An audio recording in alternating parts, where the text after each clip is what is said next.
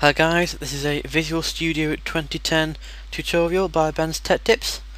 This is to help you with the coding involved in Visual Studio 2010 and Visual Basic 2010. It will also work for Visual Studio and Visual Basic 2008 and probably 2012 when there's a newer version.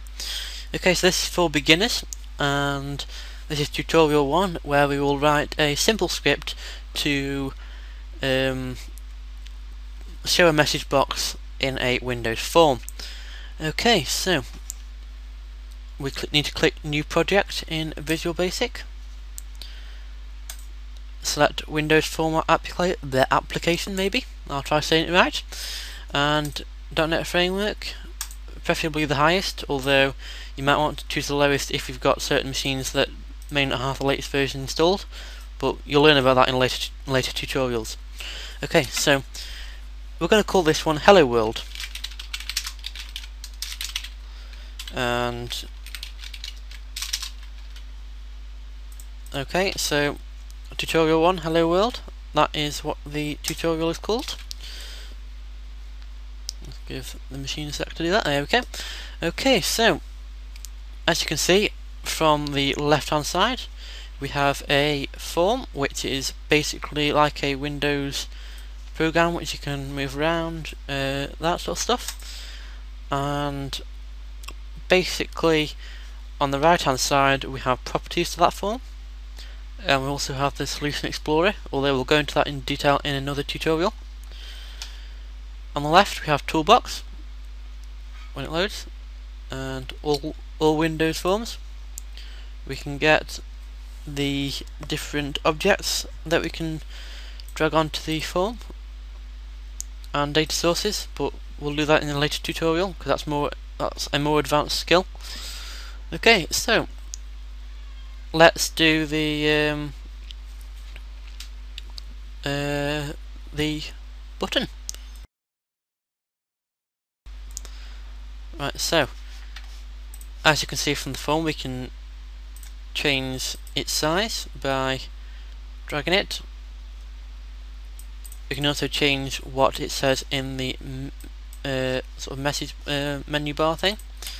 Change that to Hello World. Okay, so in this tutorial we're going to use a button that will trigger the message box to appear. Okay, so we can go into properties because that's now selected, so that says button 1, and that's the properties of it. So text, we want that to say click me.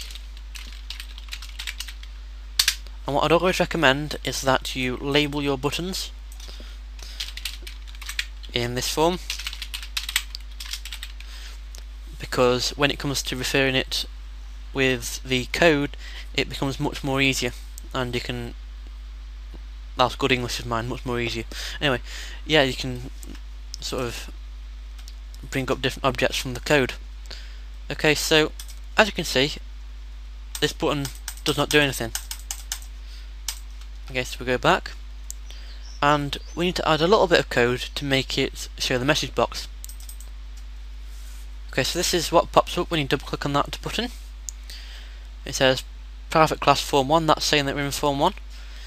Private sub btn click me, that's the name of the box, and when it's clicked, so I don't really want to do that because I don't want to move things, so it handles btn click me dot click. So once that's clicked, it will do whatever in this sub. Okay, so a little bit of code. We need to put a message box, that stands for message box, open brackets,